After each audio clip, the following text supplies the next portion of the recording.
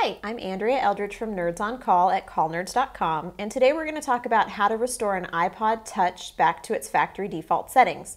So what that would be is basically removing all of the files and applications that you've installed on that device, just putting it right back to how it was when it came out of the box. There's actually two different ways to perform this function. One is directly from the device itself. So the way you would do this is from your home page or wherever you've moved your settings application to, select Settings. We're actually going to show you from Settings here. From Settings, you're going to select General, and then from General you're going to scroll to the bottom and choose Reset. From your Reset page, you'll see there's an option that says Erase All Contents and Settings. Click that button and it'll wipe everything off of your device and put it back to factory default settings.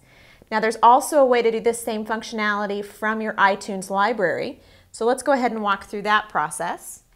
You're going to want to connect your device to the computer that you have your iTunes library installed on.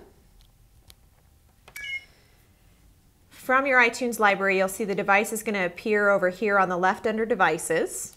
Once it does, you're going to want to navigate to the Summary portion and just click on this button here that says Restore, and everything on your iPod is going to go away and it'll restore back to factory default settings.